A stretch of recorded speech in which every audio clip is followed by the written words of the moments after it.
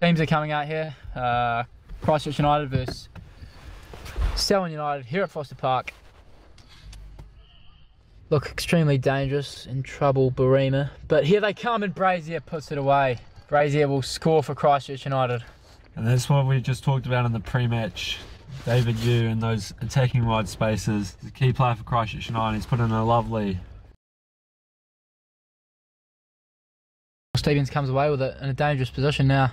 Can he find Cole? He'll take it on himself. Oh! And it deflects and goes in over the top, cruelly over the top of Barima for Christchurch United's second goal. Some strike there by Stevens. Arguably one of the best players in the Sun League, and there you just cannot give him the space because he will find the net.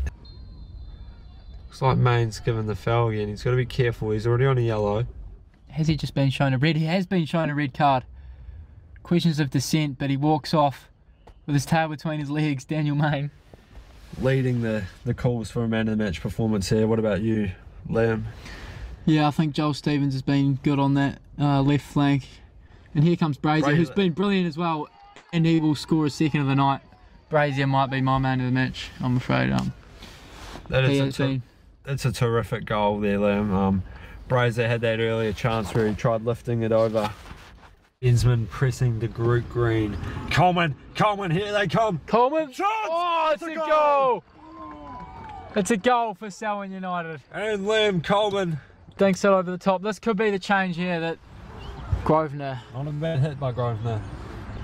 Oh, and here's a 1v1 on the right hand flank. Yu comes away with it. This could be danger for Selwyn. Oh, he does very well there, Yu. Looks inside now, gets the ball back.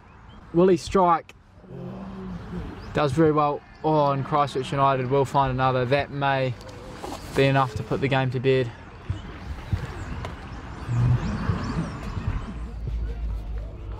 Oh, and it's a rocket by Christchurch United.